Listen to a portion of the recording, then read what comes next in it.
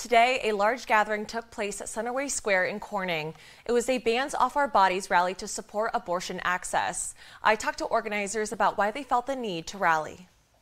Bands off our bodies! Bands off our bodies! Bands off our bodies! Co-founder of Citizens for a Better Southern Tier, Dora Leland, helped organize the rally. She says her organization partnered with Planned Parenthood of Greater New York to put everything together so quickly. Leland says she supports all women who will be affected by the possible overturning of Roe v. Wade. We're coming together for a show of solidarity in the right to make choices and decisions about our own health care and about our own bodies. Leland says the rally gained a lot of support from the community. She worked with other organizations to put the rally on with nearly a week to plan.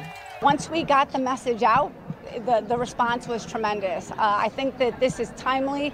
I think it's a wake-up call that our rights are in jeopardy. Co-founder of Citizens for a Better Southern Tier, Louise Richardson, spoke at the rally.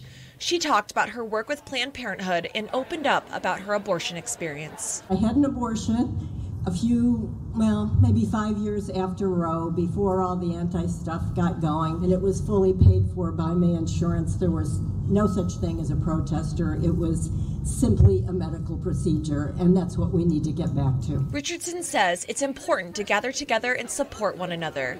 She believes if Roe v. Wade is overturned, it will have negative consequences for women across the country. It will be devastating. People will look for illegal solutions, and women will die.